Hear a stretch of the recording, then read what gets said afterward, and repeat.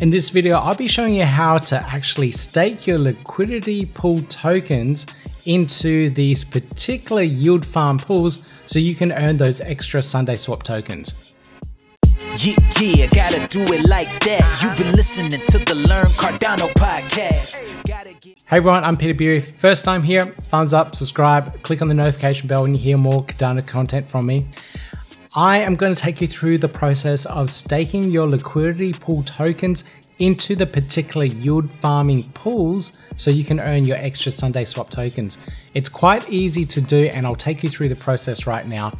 So I've got my NAMI wallet already connected and I'll click on my liquidity and we'll see what we got here. So I've got this particular position here, my liquidity pool tokens for World Mobile and ADA.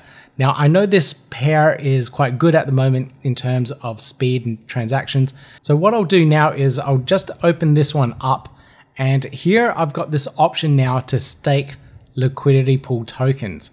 So what I'll do is I'll click on that and you can see here my options. So I've got the 30 days times 1x rewards. So I can stake 100% of my tokens and earn those extra rewards there. So I can actually choose what I want. So I can actually do half and that way I can still pull out some liquidity if I need to.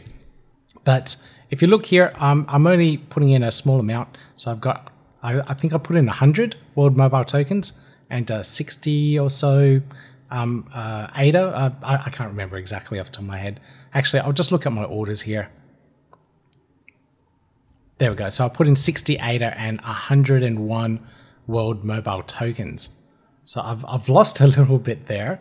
So let's go back to liquidity. Yeah, okay, so 101 World Mobile tokens and 60. So they've both gone down a little bit. Kind of weird, kind of annoying. But let me go here and now stake the tokens here. So I'll go 100% and I'll go stake tokens. So now that is building the transaction for me. NAMI wallet is appearing. I've got a 4 ADA fee here. That's quite a bit. So let me just sign this transaction and away it goes. So I'm hoping I'm earning more of the fees and actually also earning more Sundae to compensate for those fees. So if it doesn't work out, then the amount that I've actually staked for this particular liquidity pool and the yield farming isn't worthwhile. So you got to do the math on that. So I don't know the actual yield or returns yet.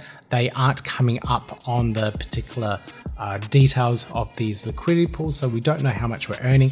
So if you're only putting in a small amount and the returns aren't that good, you're actually wasting more ADA in doing these particular transactions. So think about that.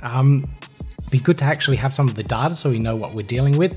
But this is just a demonstration so that you guys know how to actually do it and what you might want to need to think about before actually doing it as well. So hopefully you found this video useful. It's a very quick one, but we'll do more and more of these videos as more things come up and more things we need to think about as well. So please give me that thumbs up, click subscribe, notification bell, and I'll bring you some more really cool Cardano related content soon.